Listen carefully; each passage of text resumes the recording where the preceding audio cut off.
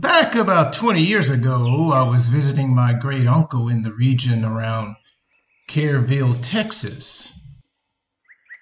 At the time, he was living in his first house in the area before he moved to a retirement community near a small set of trees.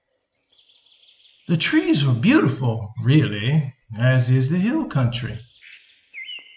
I was staying with him and my great aunt for about a week when we went out for an evening to walk with his dachshund, as we tended to do in the evenings in general. The walk was uneventful as the sun set, just a normal evening complete with the calls of doves and other wildlife, and the dog just having a wonderful time. Then suddenly, all the wildlife went deafeningly silent, and both of us froze, as did the dog. I remember having a distinct sense of unease and fear that I could not quite explain. And the dog looking directly in a specific area near a street light.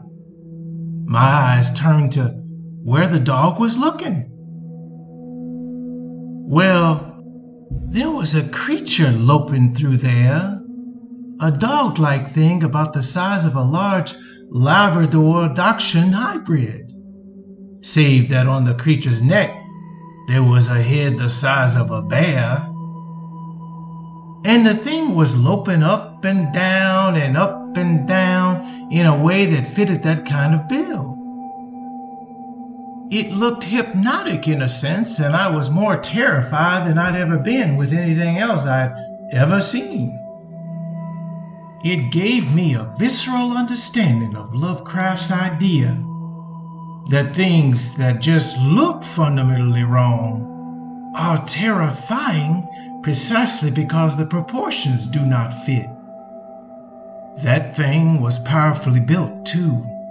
The upper limbs in particular were very stout.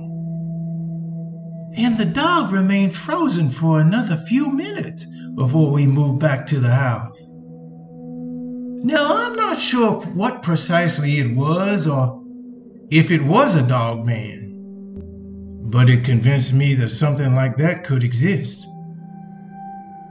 The sudden silence that lasted for a few minutes after it left, and the dog just being frozen without even growling or barking, still sends chills in me when I remember it. As my only encounter was something like a cryptid too, it remains something very vivid in my mind, not least because I know how dogs move, and I know what wolves would move like. And whatever that was no natural thing that made sense. The head was so massive that it dragged the body down with it when it moved. It had a very fluid aspect to the motion at the same time, and that dissonance is what made it hypnotic. Also, not an easy thing to forget because it just looked wrong. Head goes down, back limbs go up, head goes up, upper body goes up with it. All in this fluid motion. To be as specific as I can get on this occasion.